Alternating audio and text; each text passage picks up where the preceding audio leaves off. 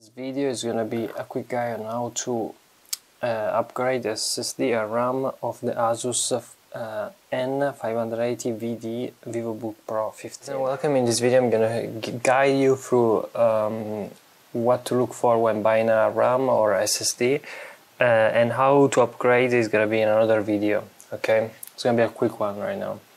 First of all, you need to scan your computer in order to find which RAM is the most suitable.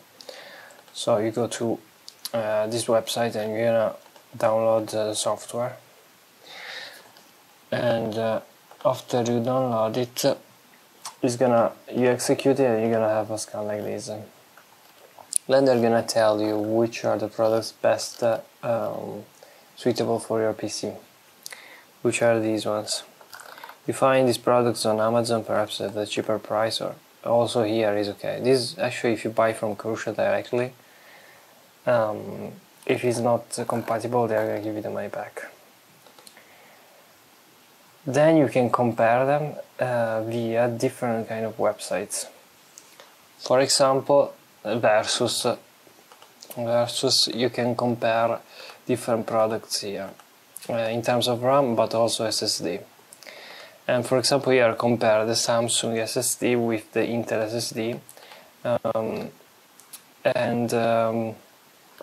you can see that who is the winner, and you see the different speeds and the prices. Okay, then I went to this website here to see how does the inside of the PC look like without opening, and here is going to be the SSD. And here is going to be the RAM, and here you find many details about which SSD to get, etc. One thing that is interesting to know is that the SSD type, when you remove it from your device, by default you have this kind of thing. You have B&M. B&M is compatible. But I bought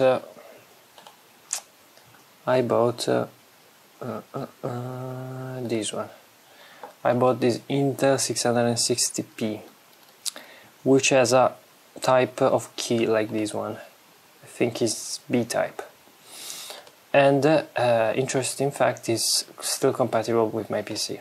Even if the old SSD was B&M, B is still compatible. I'm not sure about M, but I'm sure that this SSD works, and works fine. So this was a quick guide on how to upgrade the Asus n580vd PC.